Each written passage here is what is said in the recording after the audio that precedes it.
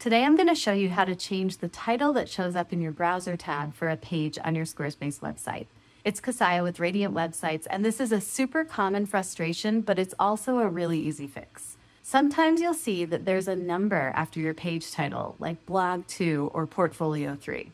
Not to worry, we can clean that right up. So in your Squarespace website, you'll go to Website, find the page you want to edit, and click the gear.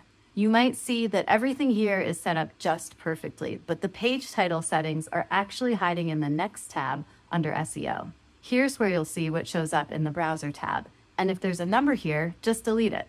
You can also change the page title altogether, but remember that if you're concerned about your SEO, it should still be something clear and accurately descriptive. Once you save that, and I'll refresh it here in my live site, you'll see the number goes away and it's nice and clean. Now, if you want to change the main title of your whole website, that's a little different. You'll see that if you go to the home page and do the same thing, click on the gear, click SEO, you can edit the SEO description of your site here, which you should definitely do, but the title itself is right in your editor. So I'm going to go over to my site, click Edit, and hover over my header until I see Edit Site Header pop up. Click the pencil and hover over your logo or title area.